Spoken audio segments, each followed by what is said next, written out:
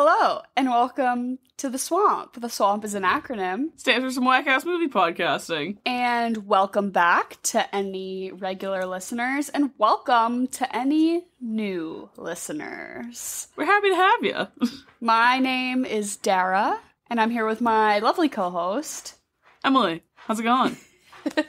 And I'm so excited to talk about this movie with you today. So we have been doing this month Ooky Spooky Kooky, more like autumnal, Halloween-y vibe movies, but like nothing explicitly Halloween or horror, really. Yeah, it's whatever gets you into that fall feeling. Right, it's all about the vibe, and I think I prefer a vibe-based movie rather than a, like, this is a Halloween movie, you have to watch it Halloween. You know what I mean? 110%. Like, a lot of it, too, like, I know I've talked to people and they're like, what are you doing? And I'm like, I'll tell them a couple things and people will be like, oh, you're not doing any horror movies? No! This is not the podcast for a horror movie. Absolutely not. We've done, like, Midsommar and we've done The Shining. Have we done The Shining? We haven't done The Shining. Oh, no, we've done Silence of the Lambs. Sorry, we've done Silence of the Lambs. But I wouldn't be against... No, I wouldn't be against doing, again, another A24 horror or something like The Shining, but, like, straight up, like, Mike Myers slasher movies. Not just happening. It like, couldn't be me. Could I watch Halloween? Yes, for Jamie Lee Curtis. And that's it. For Jamie Lee Curtis alone. But this podcast would just be the two of us drooling. Exactly. And you wouldn't get anything of good substance. Yeah. So Ooky Spooky Kooky, and I'm so excited to talk to you about Coraline today because this is one of my favorite movies of all time, and you've never seen it, so I'm really fucking pumped. I would say, like, I don't believe in favorite movies. If somebody asks you, like, what's your favorite movie, I just don't think that's an appropriate question. But, like, top 5 or something like that? Right, or even rank, but I think of it as, like, a percent. Like, this is in my top 1%, right? Because different movies can serve different, like, emotional purposes, right? Like, your movie can be a favorite for one reason, where another movie, like, is a favorite for an entirely different reason. I don't know. But so I don't really believe in, like, you know, a top 10 or a top, but more just like a, you know, the upper echelon, the top of the pyramid, the S tier, basically. It's a spectrum. It's a spectrum. Yeah. And so Coraline is definitely in my top 1%. Obviously it has a lot to do with nostalgia. I saw this movie, I was 11. Like, Coraline's 11, and I fully was 11, and so saw this. Yeah. You identified right away.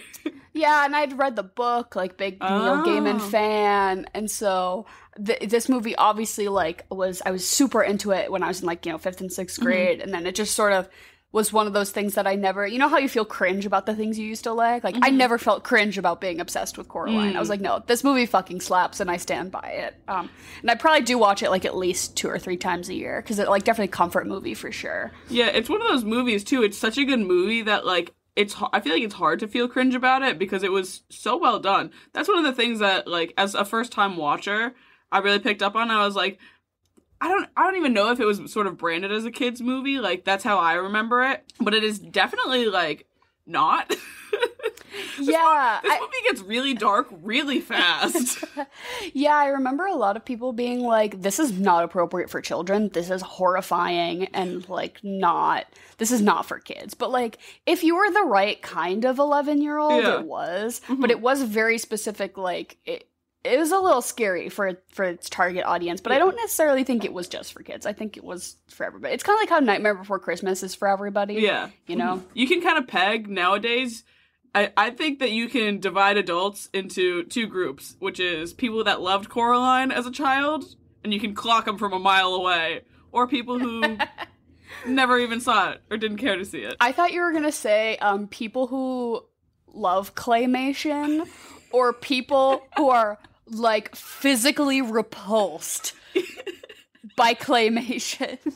I want to do an episode sometime with you and Alyssa, my twin, because you are crazy about claymation. You really love, like, anything that's, like, practical effects kind of thing.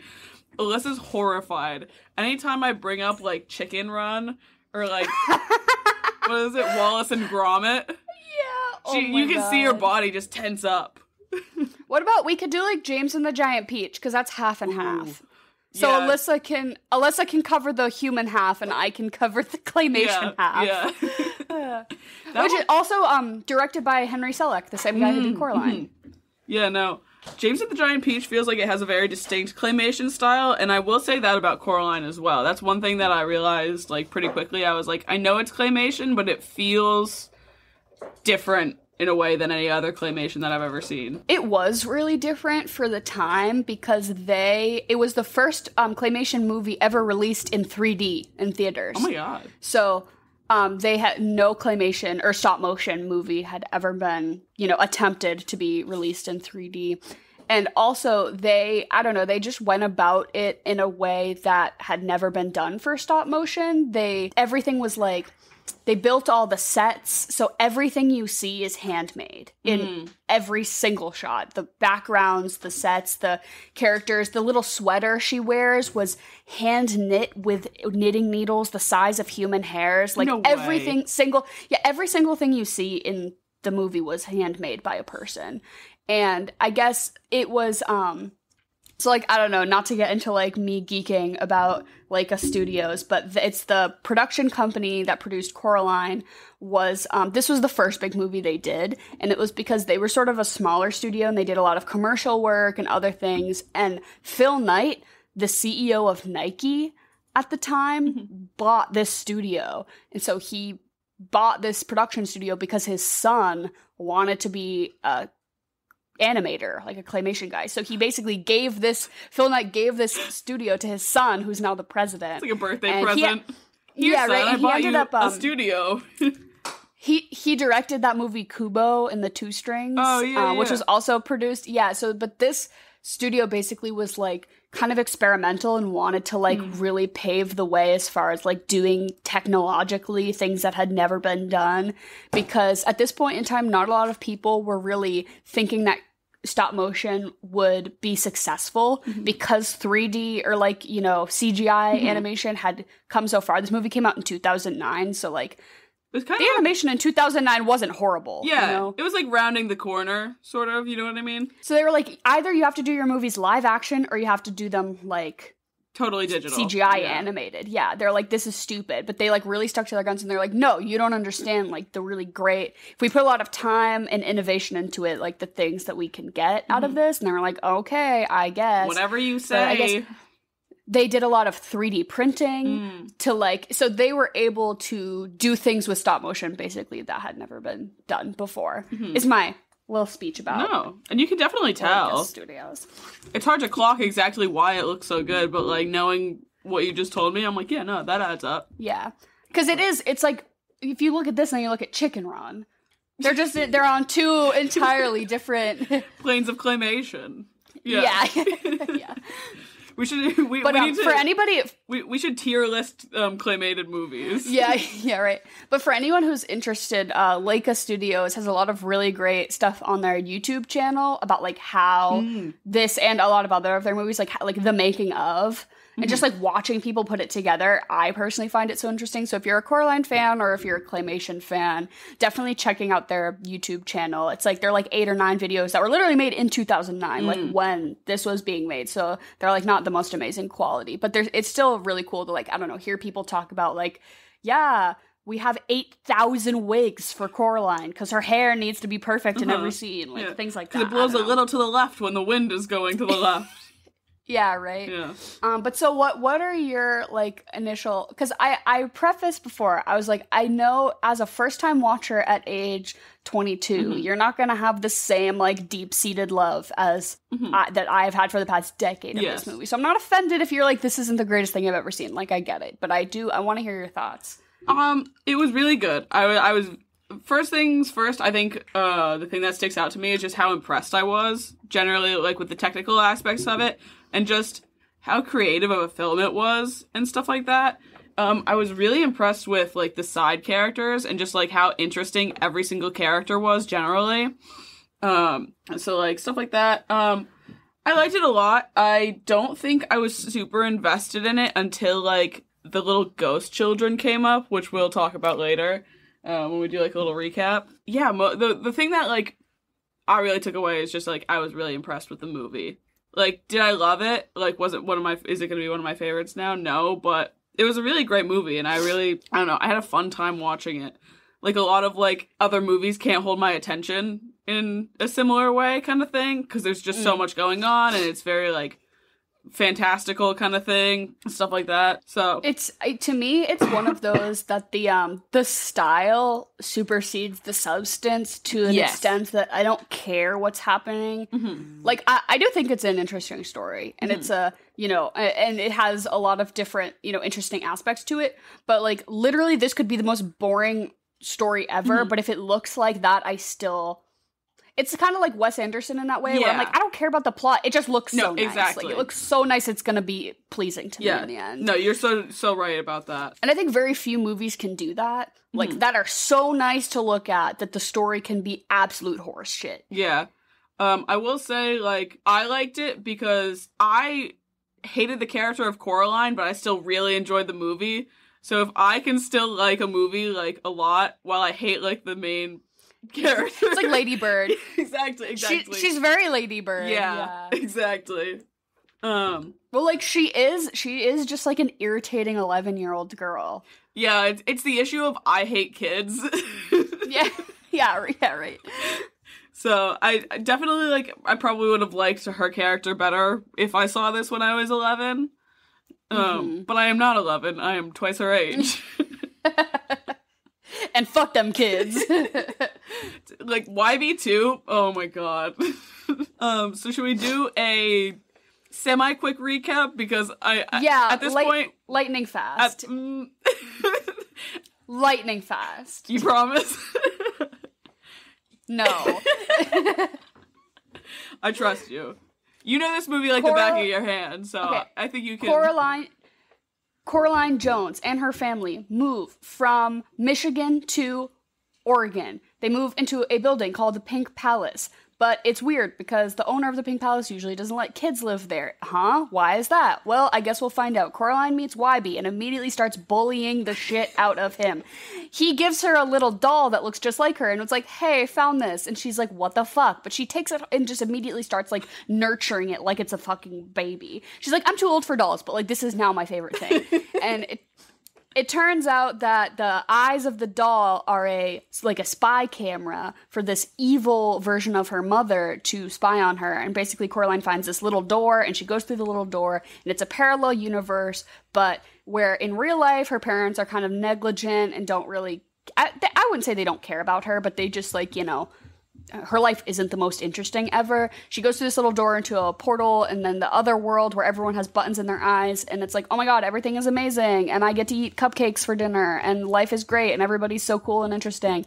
And then she just goes back and forth between those two worlds for a while, and then it turns out that in order to stay in the other world she has to sew buttons into her eyes. Turns out the other mother, evil, who would have guessed? And then so she's like, I don't want to sew buttons into my eyes, but then the other mother kidnaps her real parents, and it turns out that she's been harvesting the souls of children. So Coraline's like, I'm going to challenge her to a game. And she's like, I have to find the souls of the children you've stolen, and you'll let my parents go. And the other mother's like, fucking sure, like, as if I'm going to play fair.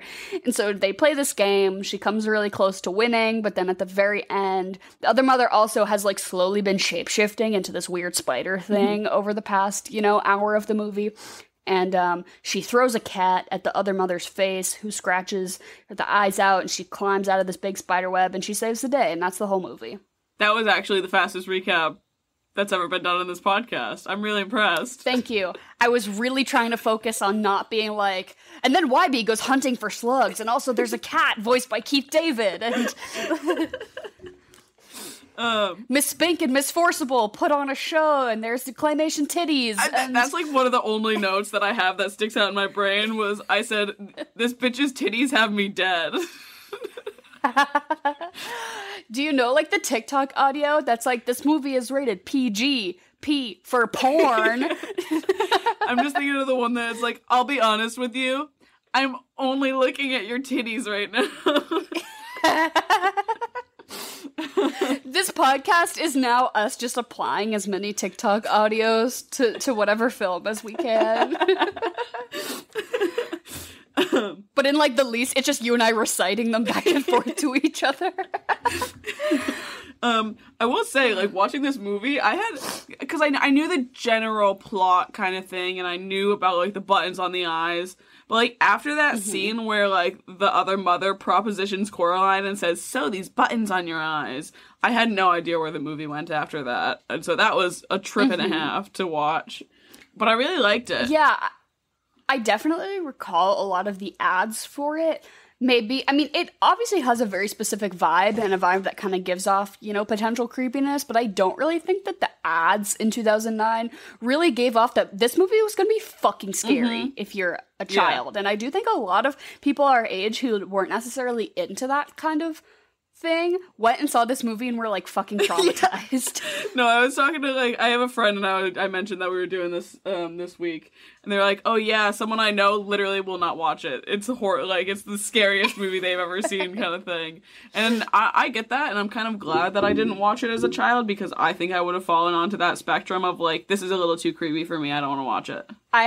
So my closest friend in elementary school this movie came out right around their birthday. Oh, so we all went to go, because the two of us loved the book. Okay. And it was like, we were like, hell yeah. But like, their mom had to like ask permission of all the other moms, like, hey, we're gonna go see this really questionable, I think only like 3 of us, everyone was like, yeah, my kid's not going to see that. So it's like a really small group of us who were like into creepy shit went and saw Coraline for my best friend's birthday. Yeah.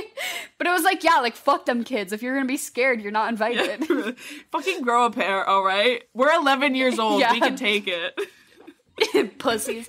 But I like really distinctly remember that this was exactly the time that 3D glasses stopped being red and they blue. were just those black ones?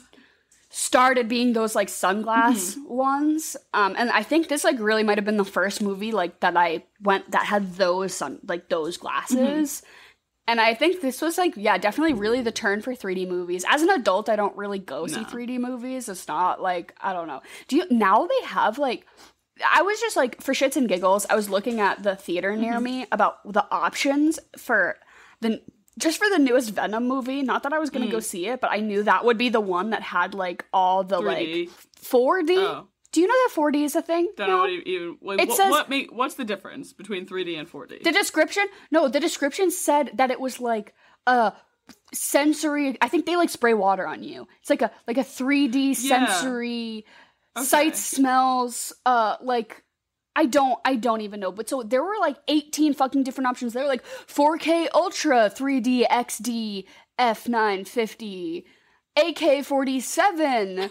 3D, like I'm like I was starting to Google when you're watching. Yeah, I was like starting to try to Google like the difference between all these different 3D options, and I'm like, I give up. I don't want to get water sprayed on me. When you said 4D, immediately like I thought of like when you go to like, if you've ever gone to like Universal or Disney or something like that, and they have those weird rides where it's like just an auditorium full of people and they just project like something. You know what I mean?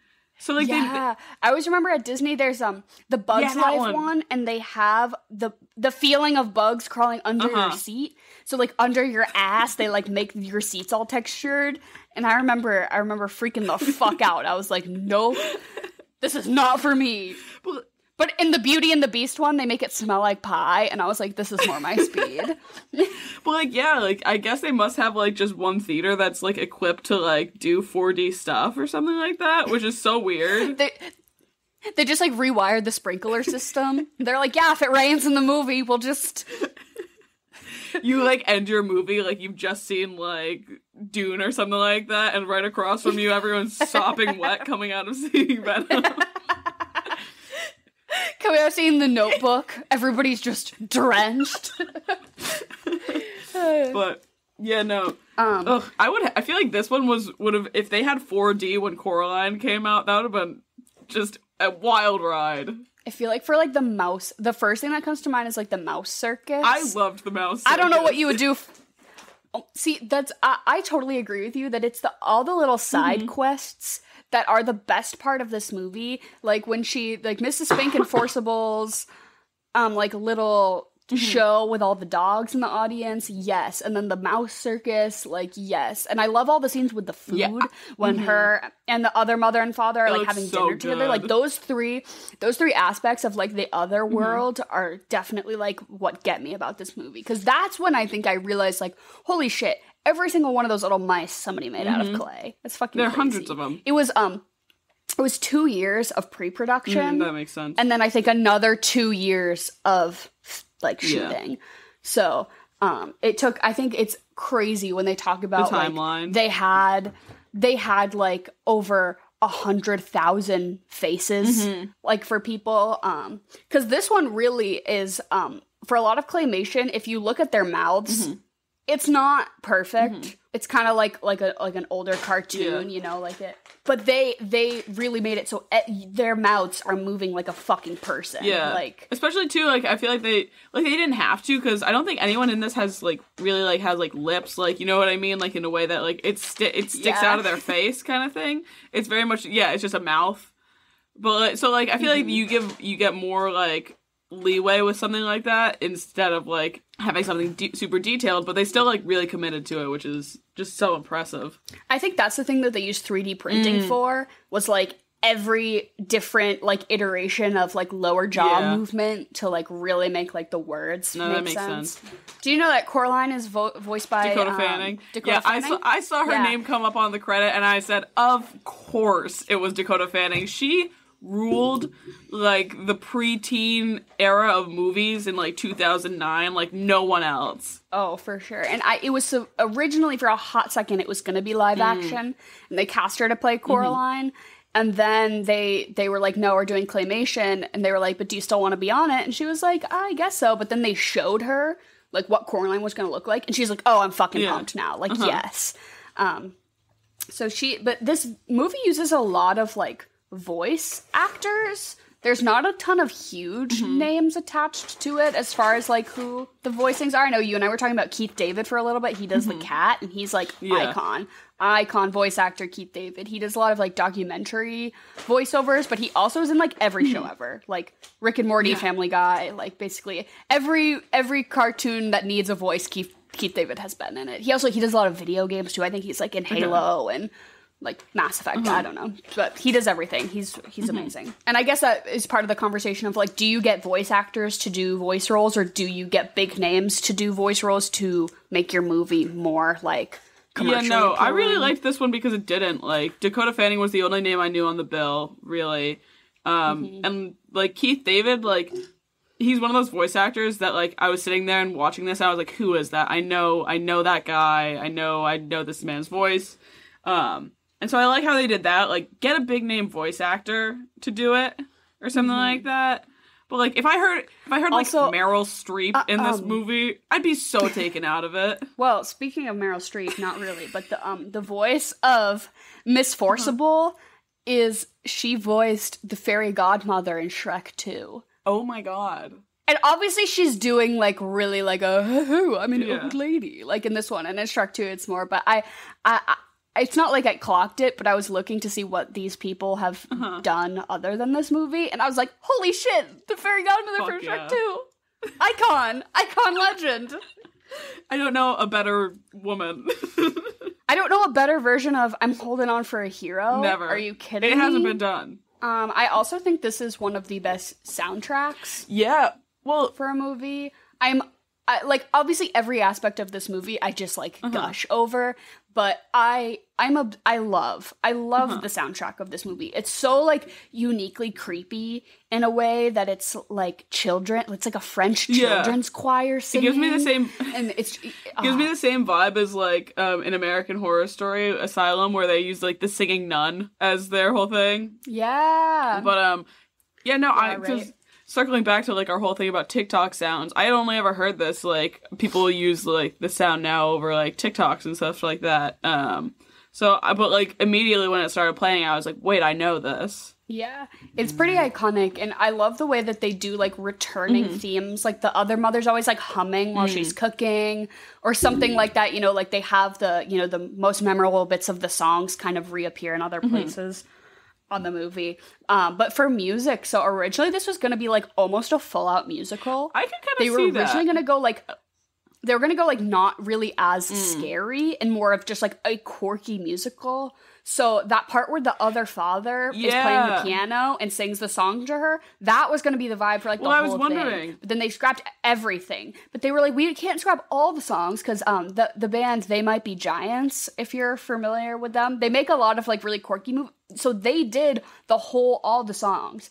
And they were like, oh, we feel so bad scrapping everything because like what they did is really good, but that's just like not the direction we're going in anymore. So they kept the other father song. Because they were like, we gotta have something. So that's They Might Be Giants who did that song. Well, I was wondering too, because I once he started playing like that little song or whatever, I was like, is this gonna be a musical? I was kind of relieved that it wasn't. But I could so see this being like someone making this like into a Broadway show or something like that, if it hasn't already been attempted. Yeah, I've never looked into that. I don't think so, but all right, we are back at it again with another Chocolate or Vanilla, a game we play halfway through the podcast, hosted by my lovely, generous, amazing, and talented mother, Jen, who comes up with the questions. It's a game of her own invention. She deserves a Nobel Peace Prize for it. This game has bridged many a social gap through the art of arguing your own opinion about things. The game is called Chocolate or Vanilla. Jen gives us two options, and we all just say the one we like more. I usually get a little too into it, because my opinion has to be right. So, is there a theme this week? There is, but thank you for that intro. Oh my god. Oh, of course. So the theme is movies that are just a single word that is a girl's name. Oh my god. Okay. Amazing. Okay. Like Coraline. All right, chocolate or vanilla? Chocolate. Vanilla. Chocolate. Carrie or Sybil? Carrie. I've never seen Sybil. Yeah, me too, yeah. Carrie. Sybil was like Sally Field with multiple personalities. Back in the day. I love Sally Field. Yeah. It was like very racy for that day or whatever. Interesting. I would say Carrie too though. And so original Carrie or second Carrie? What was it? Chloe Grace Moretz? Yes. That was the first R-rated movie I ever saw in the theaters. Yes. It was the Carrie remake, but I'm gonna say the original. The remake's never really as good as the original. Who played the mom in that though? Wasn't it like not Nicole Kidman? Was it like Julianne Moore or something like that? It might have been. Probably. Yeah. I'm gonna go with the original too, though. I would take the original too. Harriet or Judy? Oh, okay, Harriet. This is again, Jen. This is the second time where you've posed Harriet Tubman. like Judy Garland's great, but you just simply cannot. What was it last time? You were like Harriet Tubman or like Chad Betsy Michael Ross Murray. or whatever. Oh yeah, it was Betsy Ross. Yeah, it's just got to be Harriet Tubman. Like you really got to pose a very important figure for me to even consider not picking Harriet Tubman. Yeah. Especially the movie too. I also would say out of those two movies, even just like based on which movie I enjoyed more, definitely like tenfold I would choose Harriet. Yeah, wasn't it like Cynthia Erivo who? Yeah. Yes, amazing. So good. She's so good. Stunning. Yeah, for sure, Harriet. Yeah, me too. And I didn't see Judy. Me neither. Yeah. It was okay. Moana or Mulan? Love Moana, but Mulan's the OG. Gotta give it to my girl. Yeah, but Mulan's probably like my favorite like Disney, I guess, princess movie. Yeah. So of course, Mulan is the blueprint for every feminist text post 1990 whatever. Mulan is the blueprint. Yeah, current day feminism wouldn't exist without Mulan. I will. Mulan for this week. Annie or Cinderella? I mean, I guess it's hard because, there have been a couple iterations of Annie, I guess. I was going to say Cinderella has existed across so many different, like, mediums that I think it's kind of hard to compare the two. And Annie is a singing child, which there are few things worse in this world than A, children, and B, children who sing. So I guess I'll go with Cinderella because at least she's not 8.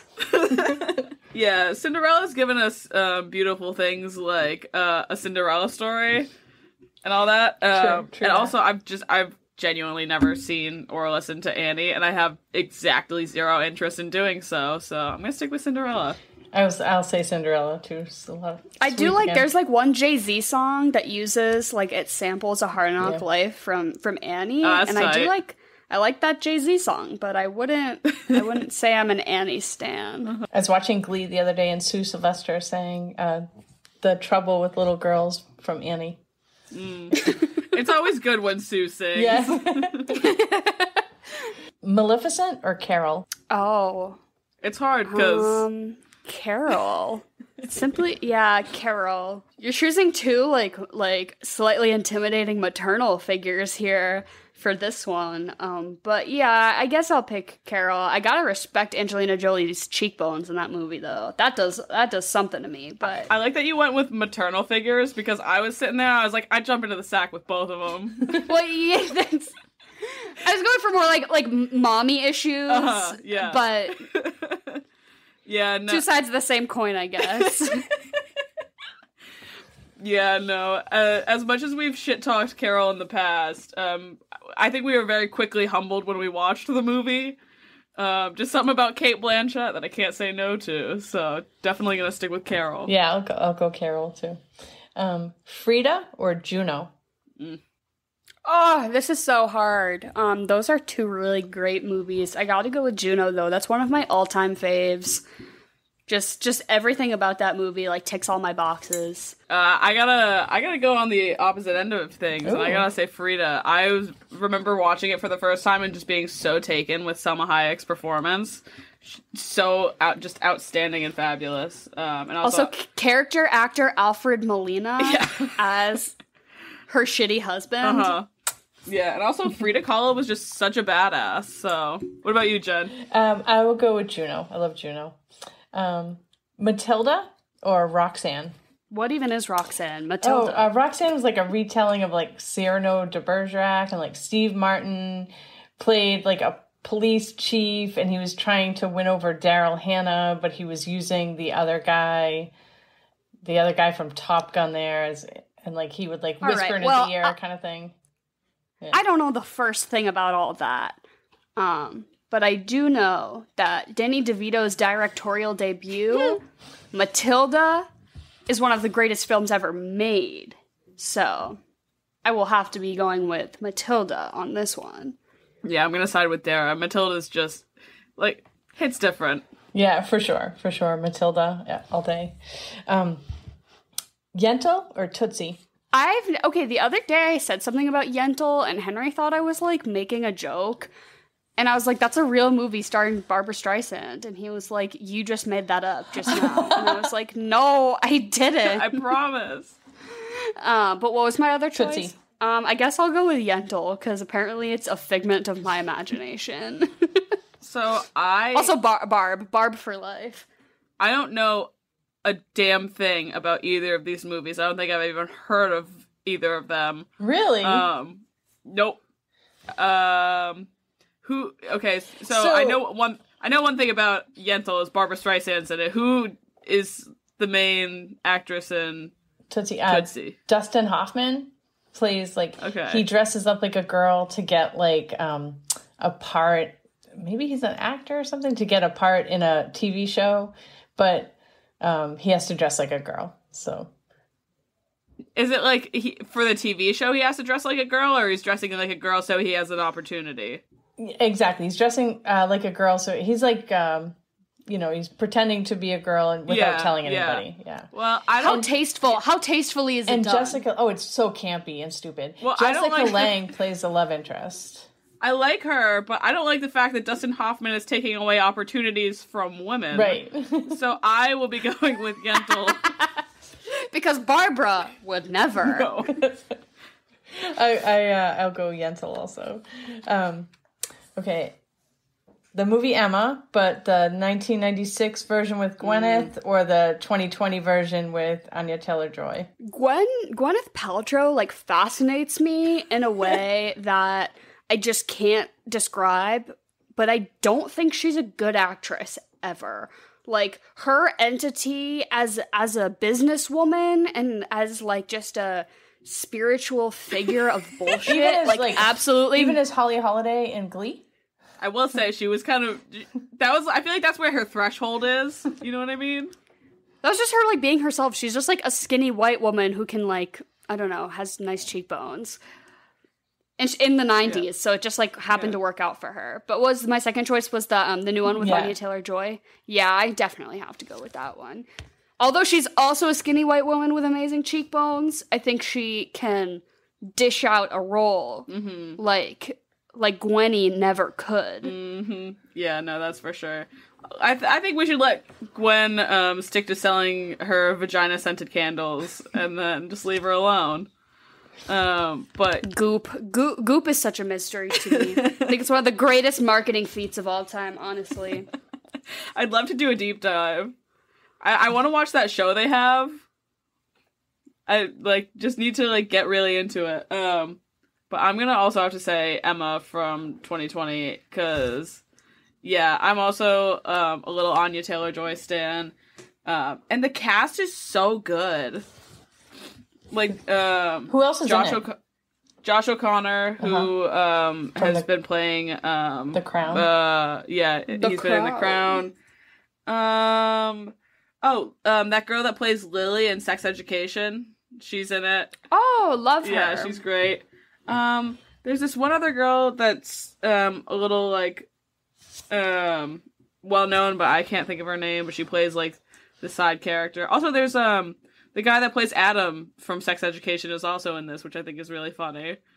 Yeah, He's there's this crazy tiny little role.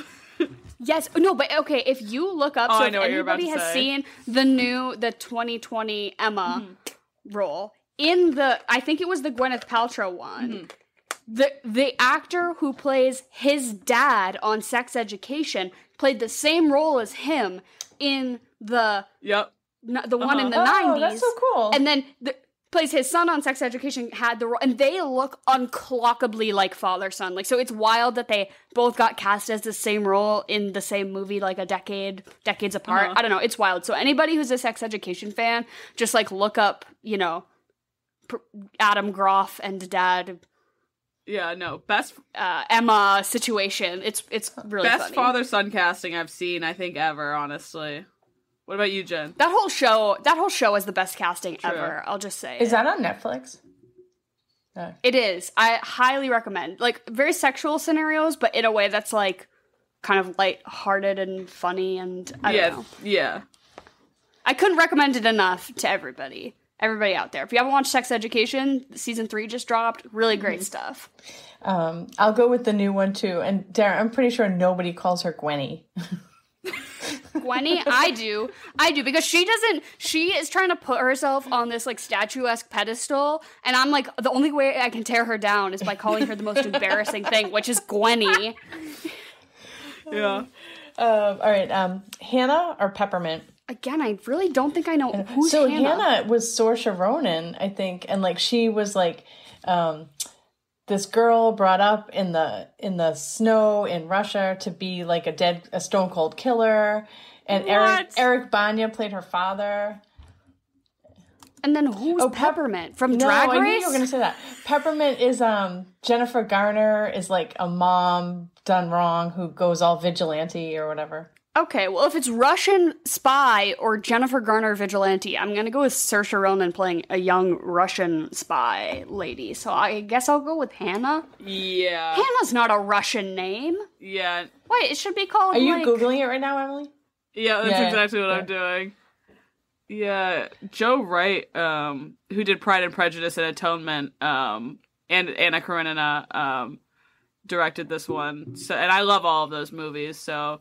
And Saoirse Ronan, so I'm gonna have to say Hannah. Yeah, definitely. I'll have to add that to my watch list. Yeah, is it any good? I remember thinking it was good at the time, but yes, it's good. Anything with Saoirse Ronan is gonna be good. Yeah. All right, Anastasia. Sarah, what's that look? I was going through my head really quick. I was like, okay, Lovely Bones, okay, Lady Bird, okay. I just see a little Rolodex in my head, and because I love to argue. I wanted to dispute you, but I can't. I cannot. Yeah. Anastasia or Cleopatra? Anastasia. Anastasia. I was thinking about that movie recently and how I need to give it like a rewatch because I think it's been probably a good 10 years since I've really watched Anastasia, but that was one of my favorites growing up for sure. Dimitri is all I have to say. Dimitri from Anastasia can get it any day of the week. And that weird bat that's in that movie. Yes. I like him a lot too. So I gotta go with Anastasia. What a great film. I'd have never seen what Cleopatra's just about. Yeah, just like the original. Like I think Elizabeth Taylor played Cleopatra in like 1960. Yeah, a white woman. Yeah. Well, a with white her woman? eye makeup, No. with lots of eye makeup. Yeah, with blackface on. No thank you. Do you know Elizabeth Taylor has double eyelashes? That can't That's be true. real. It's true. And she has Fun fact. purple eyes, like Yeah. But Bullshit. I heard from a fake very news. reliable source. She's like, I'm not allowed to disclose it, but it's very reliable. I did sign an NDA, but all I have to say is that she does have 2 sets of eyelashes. So I actually never saw Anastasia as a child or anything like that, and I also haven't seen Cleopatra. But I do like the conspiracy theory that Cleopatra created the first vibrator, just full of bees. Yeah, she put like a bees in a maraca. She was cited as like putting live bees in a maraca, and she's like, whatever gets the job done. So just for that fun, probably inaccurate history fact, I'm gonna have to say Cleopatra. Okay, and for that reason, I'm going to say Anastasia. Very fair. And last one. Babe or Okja? Oh my god. Are these so you're implying that these are 2 names for women? Girl names.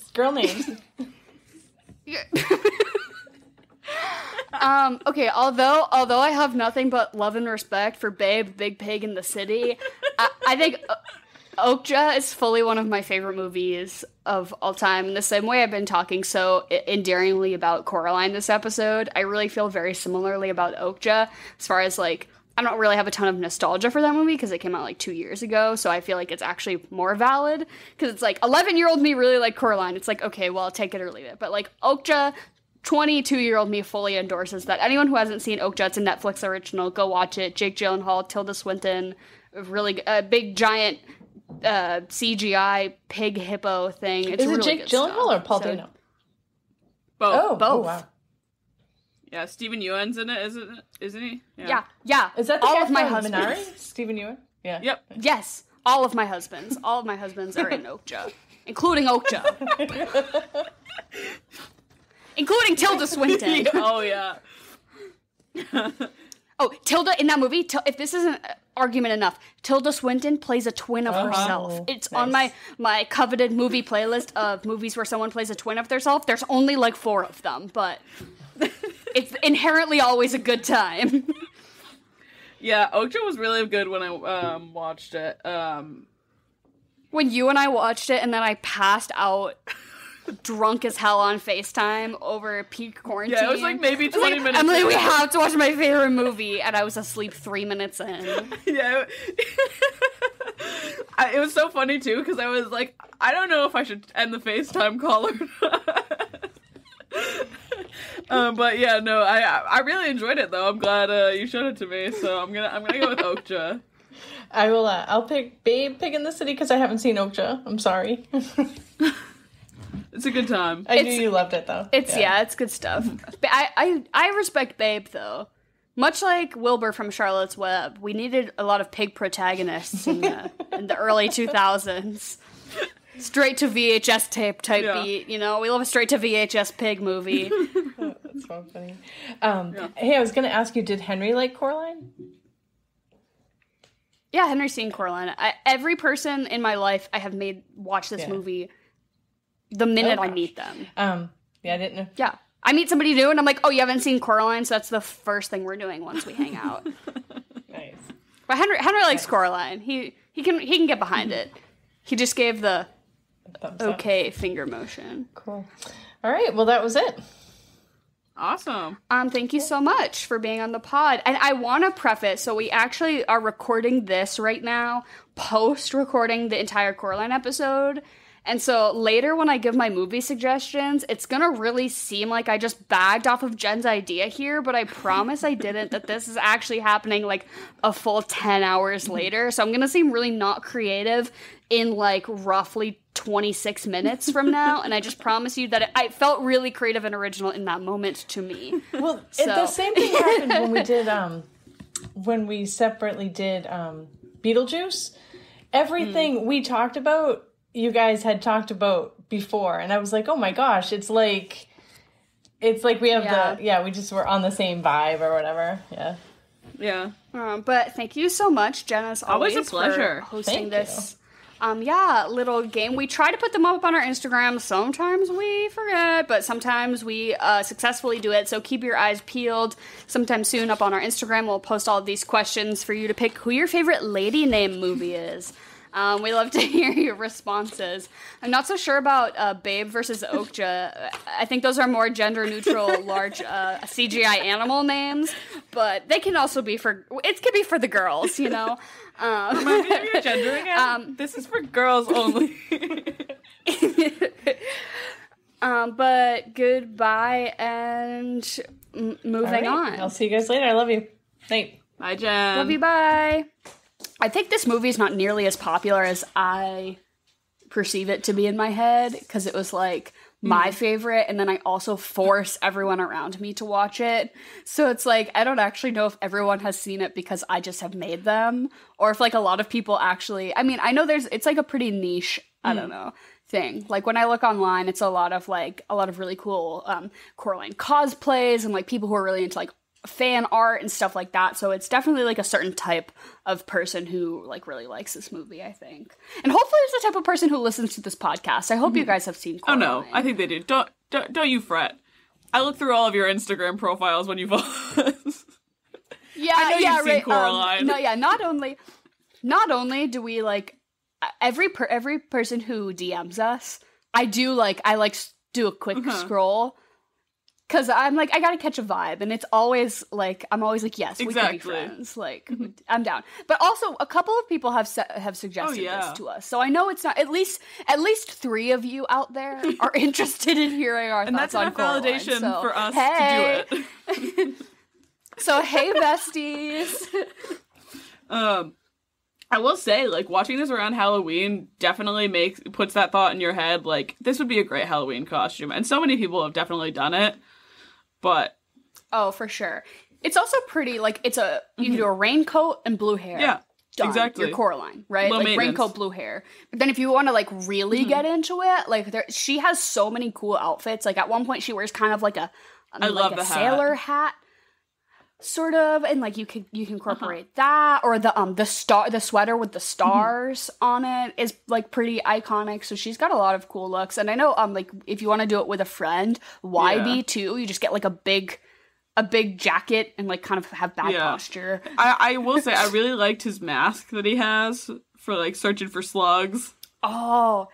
Yes, like it was like a welding mask, but like when he cranked it was like nautical it almost, turned. you know what I mean? Like a submarine lookout, but it was really neat. So like it's kind of interesting as far as how the movie differs from the book is YB's not in the book. Okay. So YB's not a character in the book at all, but like Coraline talks to herself a lot, or like has a lot of like inner now like, I feel seen by this movie. To the point yeah, right. So they were like, we can't have her just like literally talking to herself the whole time. So they put in YB to sort of have like just a sounding board. She can't constantly be monologuing. Yeah.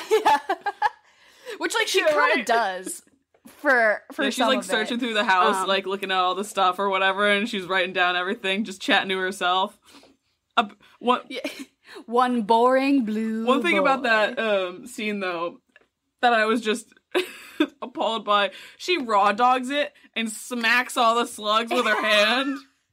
I was like, this is with her poison oak. She's got fucking poison oak on her hand, and she just starts smacking the shower wall to kill the bugs. And then there's like this goo I was like, this is how I know Coraline and I would not have been friends if I was in this movie. No, she would have bullied me, and I still would have wanted to be her friend. That's like... I would have been like, wow, she's so cool. She has blue hair. Oh, just like YB's not in the book, and there's actually a lot of things about the movie that aren't necessarily true to the book. Definitely vibe, captures the vibe perfect. And as far as the overall story, like, yes, very true to it. But the book is a lot more about, like, Coraline using her, like, wits to figure out, like, the mystery at hand more. Like, she knows something is up with the other world the minute it happens in the book. Whereas the movie, she's kind of, like, taken by it. But I think that has a lot more to do, like, it's so visually stunning. How could she not be? You know, but, like, a lot of the side stories and stuff, too, are, like, way more emphasized in the movie. I just think because they're, like, you know, visually intriguing and fun. But yeah, the book is a lot more about her really figuring it out. Yeah, which I'm sure made it a lot more, like, endearing to you, like, as a 11-year-old kind of thing. You're like, oh, look at this bad... Because she's really smart. Yeah, she's really smart and cunning and witty, and, like, she, you know, is getting shit done. But also, I definitely love the movie, too, because I was like, she's kind of quirky, and you see in a lot of movies that are, like, quote-unquote for girls, or at least just have a female as the protagonist, it's like, you never really see, like, a weirder girl. I don't know, like, she's in the mud, and she's wearing interesting clothes. I don't know. That's not necessarily always the case. So if that was like you're like, oh my god, I feel so seen. Exactly. A quirky Especially girl. like now, I think you'd see stuff more like that, but definitely like less so in like 2009 when we were watching it and stuff like that. The first thing that really comes to mind is Bridge to Terabithia. Her like character, how she was another also Dakota kind of Fanning like movie. Yeah, right. No, that's Anna Sophia Robb, but they look exactly the same. Yeah. But like she wears like kind of tomboyish clothes, and she's like in the woods, and that was also one that I like felt very seen. That's another one I haven't seen. Yeah. Oh wow, it's really sad. Also, great book for kids. I want to ask, do you have is it specifically Coraline that you really feel like connected to, or are there other side characters that you'd say are your favorites? Oh my god, Mr. Bobinsky, obviously. That's who I love Mr. Bobinsky. I love him and his jumping mouse circus. I love that he's ordering cheese off the internet. I love that he's like doing Pilates and parkour around this house. I love him. I love Miss Pink and Forcible too. Obviously, like they're lesbians. It's like your aunt and her roommate at Thanksgiving. Like, yeah. And all their dogs, and I especially just love the like interpretation of these like whack ass older people, and then what is the most interesting way we could make them to an 11-year-old? And it's like, yeah, he has a jumping mouse circus, and you get to eat flying cotton candy, or like, yeah, all the little Scotty dogs are in the theater seats, and they're gonna jump from the ceiling. Like, I definitely love all those side characters. I also love the dad. Yeah. Both as the other dad, where he like is a pumpkin, and like the real dad is. So I feel bad because it's like I don't think this is a child neglect situation. I think they're just fucking working. They love their child, and that's why they're working so much, kind of thing. But like, I don't know. I think the relationship between Coraline and her mom versus her and her dad, like I like how they really differentiated. Like, it wasn't just, like, the parents were a unit that she was against. It was, like, she has a very unique relationship with both of them, which I'm sure every person has, like, a different relationship with both of their parents. But I like the dad a lot, because he's kind of, like, that gangly, you know that guy. Yeah, no, I like that you brought up the different relationships between Coraline and her parents, because, and we mentioned this before, how, like, Coraline is very much that ladybird character, and definitely their relationships with their parents also sort of mirror that. Yeah. Oh, for sure. But side character wise, yeah, no, I I was sitting there, I was like, Mr. Bobinsky, I love it. He's always on his bullshit. Just leave me alone. We do whatever the fuck I want. Especially him in like the other world too. I think you as an 11-year-old felt seen as by Coraline. I felt seen by Mr. Bobinsky because I too am just dozens of rats in one human suit. Eating the fuck out of some cheese. They're a marching band? And then they crawl into my trench coat, and then we eat hella cheese. Yeah. I feel really seen by Miss Forcible because titties be out, you know? Two little nipple pasties, and they're just out. She was so ahead of her time with that. Like the glittery, Jesus Christ. Yeah. She was ready for Coachella. Yeah, no, I think she was on the EDM festival scene in 2009. I know I said Coraline was like great costume. I say you be her. Oh my god, if you could be Miss Spink and Miss Forcible, as like one of you dresses up like kind of like a mermaid, and the other do like nipple pasties, it would so niche though. like you would have to like only the 1% will get it. But you have to gather all of the friends you know that were into Coraline as a child and have a party just with them, but it's not a Coraline themed party. It's just so that they can get the idea. Yeah.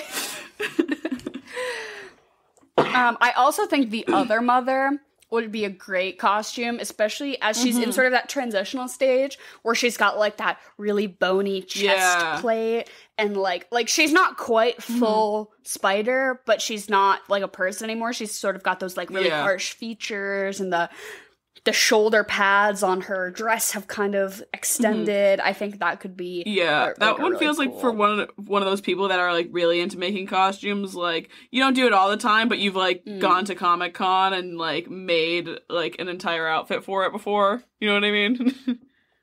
Well, also doing the most shapeshifted version of her too, if you could get like some fucking spider legs and like really make your skin all like crackled. Yeah, no, that for me came out of nowhere. I didn't have any idea. Like now thinking back to it, like there's like all those little details where she starts like to sort of transform, and like the back of her dress starts to look like more pointy and things like that. And that's one thing I really liked about this movie is that I feel like I could watch it like back to back, like immediately after I watched it and pick up on so many things. And I could do that like 5 times. Yeah, especially if you just, like, choose to look in the background, too, like, just out of admiration of, like, literally everything is handmade, like, just stare at the trees and be like, oh my god, like, somebody fucking sculpted those trees, you know what I mean? Yeah. It's that's why I think I watch it so many times a year, because it is one of those I can kind of just have it on and, like, do something, but then you can just, like, stare at it and be like, holy shit. I was really impressed with how they did the spiderweb scene kind of thing, because that looked very much digital to me, and it wasn't. It literally wasn't. I don't know how they did it. Coraline could climb like it was no one's business, though. Oh my god, can we talk about literal Olympic athlete Coraline Jones? Because she says she's bored this entire movie, but I know that she's hitting the rock gym like every weekend. I'm like, Coraline, you're so bored. Go outside and like work on your crimps. Strengthen your grip, bitch. She's like doing like marine training. She's like doing one-armed fucking pull-ups because at one scene she fucking body slams YB. YB is fully like a boy her age who's like a little bit bigger than her, and she like lifts him up over her head and slams him to the ground. I'm like, WWE up-and-comer Coraline Jones. And she also she throws her hat at the dragonflies who are carrying her little key away. Yeah. First try, just from 50 feet away. She's out disc golf. She's on the ultimate frisbee team. Ultimate frisbee. I just know she does CrossFit. But yeah, every time it's like a display of physical prowess, she just like 10 out of 10. Yeah, I'm like junior Olympian. I feel like that's one, like every bitch that was a Coraline bitch, you are not that bitch. Yeah. Not zero athleticism. You would go home and you would like knit the actual size of like that tiny little sweater like with your own human hair, but you weren't going outside and playing basketball. That's the one place where Coraline really splits off from everything else. Yeah. Couldn't relate. Couldn't be me. But Um, but also, I think it should be required by law that you watch this movie with a black cat Well, you've got in your two. lap, because for the first time in my life, I watched this movie with like an actual black cat in my presence. Multiplies the experience I was gonna say a million. Now, when I just look at my boy cat, I'm like, Keith David I just like his meow. I'm like, oh, hey Keith, like You just have to start talking to him. Like, he's talking. Yeah, I'm like waiting for him to talk he's back. talking back, and you're like, okay, no, I got you. I get the idea. We'll chat later. Speaking of my cats, if you can hear them in the background right now, they're going at it. We gave them a just a brown paper That's all bag, they need. and they've been loving it. One of them will crawl in, and then the other one will hold with its paws the opening shut. It's like an escape room. Yeah. Oh, I love that. Oh my god. Escape room for cats. Oh. But if I'm like really glad that in America you have to be 18 to get a tattoo, because I would have some bad tattoos if 6th grade me had access to a tattoo gun, and for a really long time, I was gonna get like a button, which wouldn't be the worst thing in the world, but I fully would have a button for Coraline on my body if 11-year-old me was allowed to get a tattoo. That's not so bad, and it's a little more subtle than like I think a lot of 11-year-olds would have gone. yeah, right. But I always loved the like typeface, I guess, for the movie, with the L is the black cat with its tail up, and then the O is the button. I always thought that was like the fucking coolest. Like I would have got that like on my body, like tramp stamp, Coraline tramp stamp. Yep. The black cat is like reaching into my ass crack. Like, no. Yeah, thank God tramp stamps have gone out of style. I was like, find yourself a bitch who has a claymation themed tramp stamp. Oh my god. Yeah. Oh. Yeah, that'd be tough to come back from. You're walking into like the tattoo removal center. They've never seen something like that before. They're like, can we get a photo of this for our Instagram just to like show people how bad those it really people can like get. online that'll like actually like put out the whole video of you getting it lasered away. Yeah. They're like, look at how great of a job we've done with this terrible tattoo. Right. No hate to anybody who has a Coraline tattoo. I envy your commitment. And I do think a little button or something could actually be kind of cute. I'm not a tattoo person, but like, I don't know. I want like the other mother's like spidery crusty face like on my ass cheek. Her jawline. Just yeah.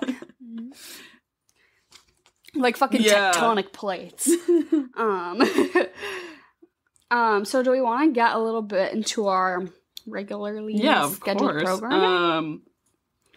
So here on this podcast we do, as you heard earlier, we do chocolate and vanilla with Jen, and then at the end here we do a couple of we do fuck, marry, kill, we do what would you eat and drink, what would you follow the movie up with, just sort of as a way to round out, I don't know, the movie. So to start off, what about food and drink? Okay, so I haven't done much thought for this, honestly. I'm gonna say you go the easier route for food, and you do like a big breakfast for dinner kind of thing.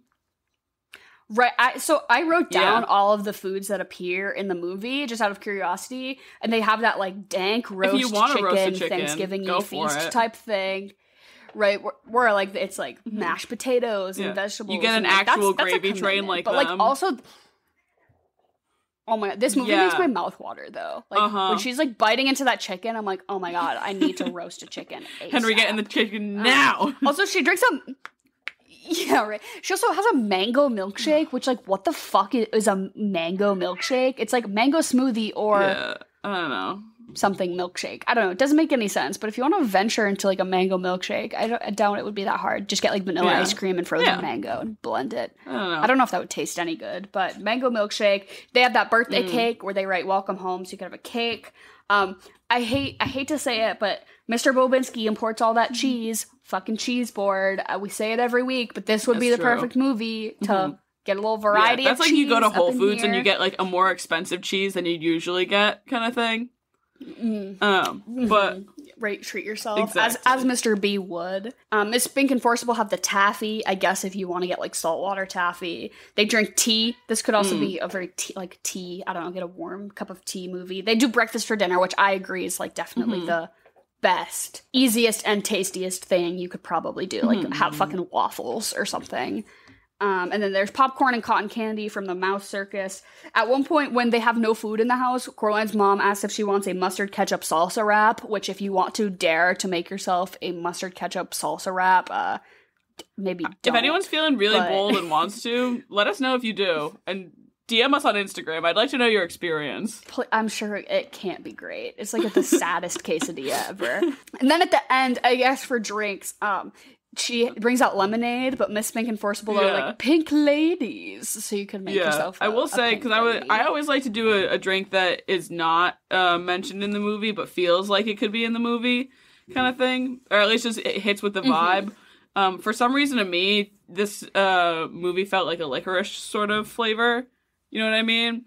So like, unfortunately, the only drink that I know how to make with Jaeger is a Jaeger bomb. But also, if you start off this movie with a Jaeger bomb, I don't think it'd be the worst thing in the world. Yeah, you need to be like right, honestly. a little sauced up for this. What is that? Like Ouzo. Greek liquor that kind of tastes like licorice. Well, you could also do like an Ouzo lemon. Like if you're going for the pink lemonade, you could do an Ouzo lemonade kind of thing. Also, yeah, it's for the licorice. Yeah, vibe. in my head, colors wise, have you ever heard of like? It's not. I don't think it's Hendrick's gin. It's Oh, it's blue? Yeah. What's it called? I also don't know what it's called, but the blue gin is pretty iconic. Who is she? Empress. I say you make like some sort of cocktail with like an Empress gin, even like a gin and tonic kind of thing. I think it definitely. But it's blue. Yeah, but it's blue. So it's fun. Yeah, it's blue, so it's fun. I think that'd be kind of a vibe. I know. Henry made. Pretty recently we bought mulling spices, which is like cinnamon, allspice, cloves. So we bought like a fancy thing of mulling spices, and then we got a thing of cider, and so we like mulled some cider with spices, and then we added dark rum to it, so like a spiked mulled cider, so like a hot, I think hot alcohol is like very situational, but like a hot spiked cider with this movie just like matches the like fall vibes for sure. No, you're so right. You gotta watch this movie on a crisp October night with some fucking mulled cider. I think mulled cider with like breakfast for dinner sounds really good. Hot, yeah, like some huge fluffy waffles. Yeah, I'm gonna go with that. And so for Fuck, Marry, Kill, so I almost think that we can like maybe treat Miss Pink and Forcible as a unit. Yes, I agree. So could we do like? Do you want to do like the other mother? So as far as like the other world, because the other father's kind of like a non-sentient being. I don't really know. He's like kind of like an extension of her. Yeah, but like, so we could do like I'd still marry him and free him. True, but the other mother, and then Miss Pink and Forcible as a unit, and then Mr. Bobinski, who's just a bunch of rats in a trench coat. Does that check out? Yeah. But I think it's pretty obvious because you fuck Miss Pink and Forcible. Exactly. Duh. Yeah. You marry Mr. B, and then you kill the other mother. Yeah. Too easy. Exactly. Too easy. I would live with all of the other rats in like perfect harmony. Yeah. Just like scampering around eating cheese. Like that's what I do anyways. That's just my daily now. I wouldn't have to change for a minute. And then I mean like in terms of the. Because it's just two parallel worlds. Yeah, so it's the same idea. So it doesn't entirely work for this. And so then what would you follow this up with? Okay, again, I didn't put too much thought into this, but this is immediately just where my head goes because it is an incredibly similar movie. I will say though, instead of watching the animated version, you do the live action because you've just watched not animated, but not a live action movie. I'm gonna say you do Alice in Wonderland. It's just that really weird. Very similar. Yeah, very similar. She crawls into a portal to another world. It's very quirky. I feel like you can't go back to, like, a very, like, I don't want to say normal movie, but, like, sort of typical movie kind of thing after this. So I feel like Alice in Wonderland is, like, the just the natural progression kind of thing. That makes sense. Or if you want we've talked about it twice already, but, like, if you wanted to, like, go back to a normal movie just to see the parallels, watch Lady Bird. Yeah, right. If you want to watch another annoying teenager be rude to her mom for 2 hours. But this movie always makes me want to watch next the movie 9 that also came out around this exact period of time. It's not claymation, but it really has that similar vibe. It's like, I don't know if you remember, it was not popular at all, but I was really into it when I was like 11. So it's like very similar nostalgic vibes. But it's about those little sack people. It's like, they're like little like brown sack people in like a post-apocalyptic world. What? I have to Google what you're talking about right now. Elijah Wood voices the main character. It's just called 9, like the number 9. Yeah. It was also like a very, kind of like niche 2009. Oh, produced by Tim Burton. Wait. Yeah. But so this movie kind of holds occupies the same space in my mind. I don't love it quite as much, but it was like the movies I was really into, like when I was that age. But so then I like got a little like kooky with my branching out. So I was thinking Coraline does a scavenger hunt to defeat the other mother. What movie do I love that also is a big scavenger hunt? National Treasure. So basically, this is just like things that I'm obsessed with, let's go but also include. This is a Dara's like a treasure hunt. Dara's picks. But also, if you want to go like a little less National Treasure, The Goonies also is like they're treasure hunting and they're kids. I don't know. But so those were my thoughts for that one. Also, a movie about a young girl that's a little bit creepy and her name is the title. So you've got Coraline, but then also Carrie. Oh, ooh. That's a good one. And Matilda. Oh, that's fun. Matilda's a really fun one to... I feel like these three could do like Coraline, Carrie, Matilda. I don't know, to do like girl names or like, I don't know, the name of the female protagonist type beat movie. That was my like thought there. And then also it's a TV show, but also I think if you like Coraline or if you're a Neil Gaiman fan, the Good Omens TV show. So Good Omens is one of my favorite books written by Neil Gaiman and Terry Pratchett. They wrote it together, but it's like, it's so good. And they made a TV show out of it. So it's another like Neil Gaiman from page to screen situation. And the show is like so true to the book. So even if you haven't read the book, I still would suggest it.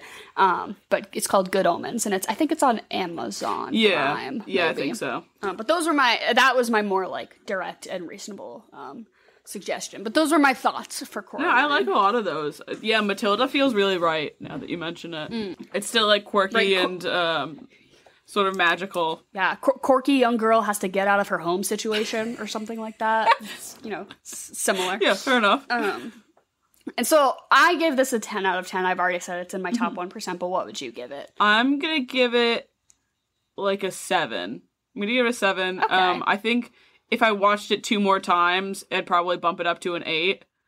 But yeah, I liked this a lot more than I expected to, honestly. And like I said, it really just held my attention, which I feel like there certainly nowadays, movies don't quite do that. Yeah, right. Like after quarantine and all that stuff, takes a lot for me to really get invested in a movie. Yeah, I can't be bothered. But thank you all so much for listening. All the links to our social media are in the description below, and definitely DM us with things you want to hear us talk about in the future. A couple people asked for Coraline, which is why we kind of like felt compelled to do this week. So everything you tell us, we keep track of it all. We write it all down, and we really care. We love to talk to you guys too. Like every person who DMs us just to say like nice pod, it like makes my day. So we love hearing from y'all. Stay tuned for next week for our big finale of Ooky Spooky Kooky, and keep an eye out on our social media, because I think we're gonna try to live stream our next. Emily and I are going to be in person together for the first time in a while, which is so exciting. So we're gonna try to live stream our next episode, and like in full costume and booze in hand. And if you guys can like tune in and like ask us questions on the fly, that would be so fucking fun. I think if we can all just like hang out and watch a movie together.